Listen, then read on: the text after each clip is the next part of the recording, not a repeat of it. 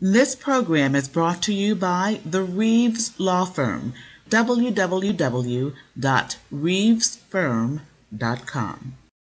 In the know. Good evening, everyone. In the know. Tony Reeves, fire. Following the news in any way, shape, or form. No shortage of things to talk about. What does it mean? What will it bring? Is this a reality we simply have to accept? Tony Reeves, fire. Tony Reeves. Let's go ahead and get started. You would be so surprised by the number of times people find themselves being frustrated because of the fact that they know that they're getting Social Security benefits and they're worried that some type of money that they're getting may have some impact on their disability benefits. So I want to take some time today to really talk about this. I know I've talked about this in previous videos, but I'd like to take the opportunity to just give you some tips about what happens when you're receiving disability benefits and you find yourself in the position of receiving monies from other sources and you're trying to figure out the best way to deal with it in terms of how it may impact your Social Security benefits.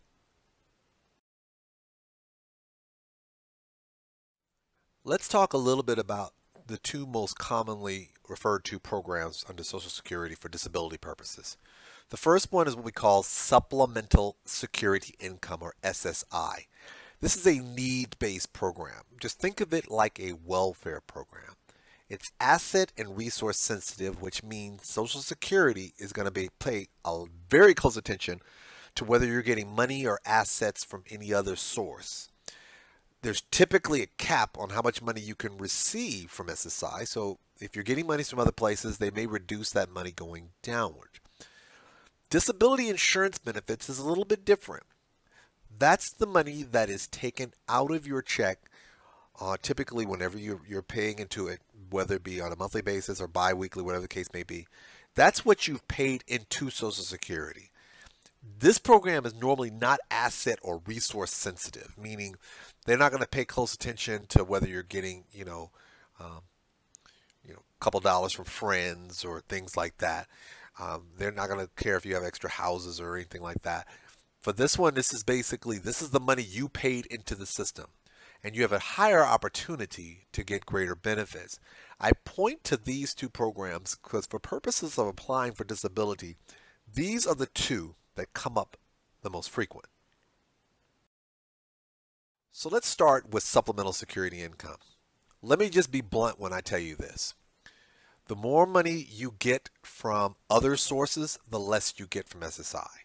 I can tell you that it's not uncommon for me to have people who freak out because they know if they're getting SSI and then they find themselves in a situation when they get a windfall of money, whether it be the lottery, a settlement, inheritance, whatever, they're worried about what impact that's going to have on their SSI. And to be honest, you should be concerned, because if you find yourself getting a lump sum of $2,000, $3,000, $4,000, $5,000, Social Security is going to be interested in the fact that you receive this windfall. Remember, supplemental security income is a need-based program. Now, and listen when I hear this, because some people are going to sit here and say to yourself, well, I need this money for me. I'm like, no. That's not what they mean by need. They look at it as this. It is designed, that's the very key of the first word, to supplement. In other words, it's meant to add to whatever you're getting. So if you get something, then it's less, you don't need to get supplemental income from them. So think of it like this. If you need $10 a month, but one of your friends is giving you $9, well, guess what? They're going to determine you don't need $9 of the $10 they give you because your friend is giving you $9. So instead of getting $10, you get what? $1. And then you're like, that's crazy. I need the 10 for my 9 for my friend and the 10 for Social Security. Under the Supplemental Security Income Program, does not go down like that. Now, deeming is something that I talk about where you'll find in the regulations it's a little confusing, but this is where I want you to see if I can put it into most simple terms possible. Deeming is a nice way of saying that you are receiving a benefit as a result of someone's financial status. And it's kind of weird to put it like this, but let me see if I can break it down a little cleaner. If you're living with someone, okay, you're not paying rent. Because why? They're not charging you because guess what? They're paying for the household. So imagine a situation like this. You're living with a friend of yours who has an apartment they're renting. They're not charging you rent. They're paying the rent. So guess what? You're deemed that benefit because it's deemed that you are not having to pay rent because why? They're paying for it. Same thing with food. If they're paying for all the food in the house and you don't have to pay for anything, that's a benefit you receive. The reality is that they treat it as if, again, even in circumstances where, as silly as it may seem, you're like, but they're letting me just sleep on the couch. That makes no sense. That's still a benefit that you are receiving that you didn't normally have, that you would normally have to pay. Okay? Now, here's the thing that I always stress to people. This is where people tend to get themselves in trouble. A lot of times what happens is that people get windfalls, and then all of a sudden Social Security finds out about it and their benefits get suspended and they freak.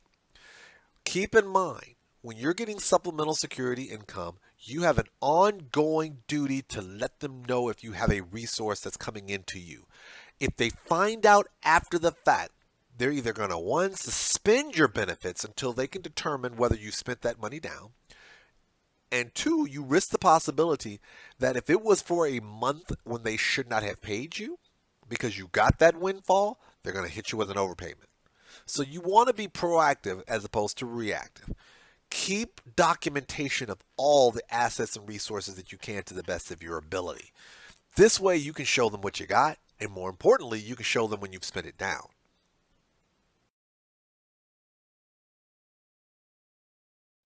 Under this program, it operates a little bit differently. And what I mean by a little bit differently, I mean that under the Disability Insurance Benefits Program, under that program, you don't have to worry about the assets and resources as much, but you do have to worry about your benefits being offset or reduced. And most people are like, well, what does that mean?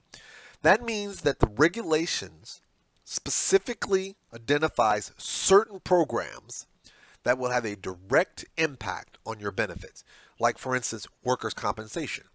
If you have a workers' compensation case and you find yourself getting workers' comp benefits and you're also getting SSD benefits, those two programs have offset provisions so that depending on how much money you're getting from your workers' comp, how old you are, and how much, and even if it's a lump sum, they have to calculate whether or not they need to reduce your Social Security because of the workers' comp. Some pensions fall under that, especially government pensions.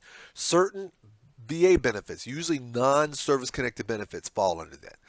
All of these things are things that Social Security is going to want to know about because they're going to need to adjust your disability benefits as a result of that.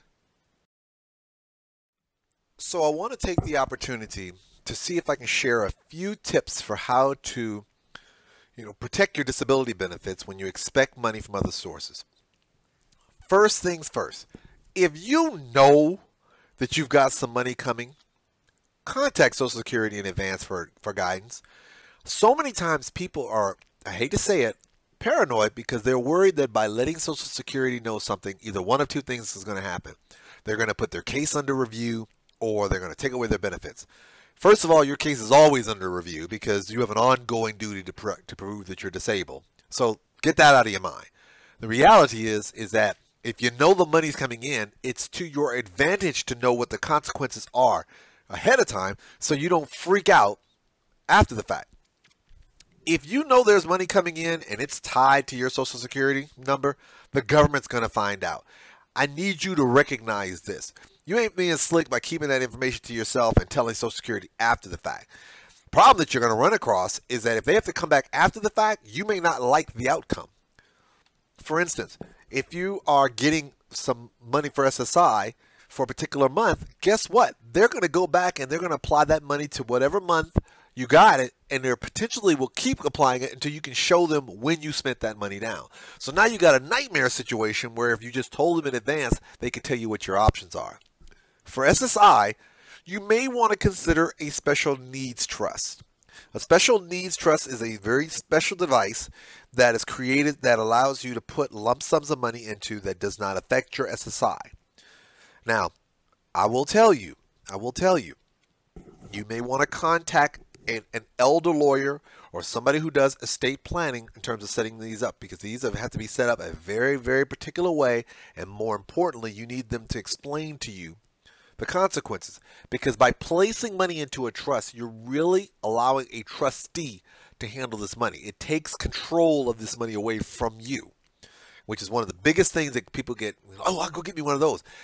It's important to understand, and most, like I said, talk to an elder lawyer or somebody who does these on a regular basis. But by putting it into money into a trust, you're taking the money out of your control. Okay. Also, for DIB, find out if your disability benefits will be affected by the money. So, for instance, let's say that you apply for that you're getting disability benefits, but you're now decide to apply for retirement, on a medical retirement, when you used to work for the county. Well, you want to find out, and you want to know, is that money from that county, if it's a retirement pension or something like that, is that going to affect your money for Social Security? So let Social Security tell you. For SSI, if you find yourself that you're going to get a large lump sum of money, and I know some of you are like, well, what's a large lump sum? Let's just say this. If you know you're going to get any amounts of money in sum, just don't give a magical number, because a lot of times what happens is people are like, what's the number? And then they hold on to that number, and then something comes to them, and then something weird happens, and they freak out.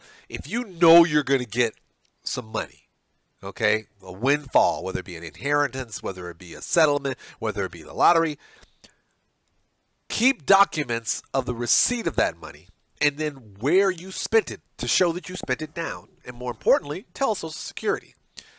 If your benefits are suspended, find out what you need to do in order to reinstate your benefits. That's extremely important. You want to know, okay, if this is what happened to cause my benefits to turn off, I need to know what I need to do in order to turn them back on. And then lastly, be careful about overpayments.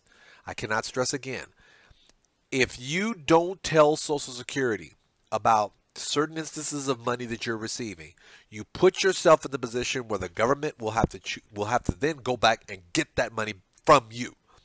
So I don't want you to be in a situation where all of a sudden your monies is starting to be reduced because you created a situation that created an overpayment for yourself. The reality is, at the end of the day, your biggest asset and resource really is the Social Security Administration. I know it's easy to be concerned. I know it's easy to be concerned about the possibility that by telling them about this, that you may be putting your disability benefits in jeopardy, but you may be creating a bigger thunderstorm for yourself if you keep that information to yourself and they find out after the fact. Be proactive, not reactive.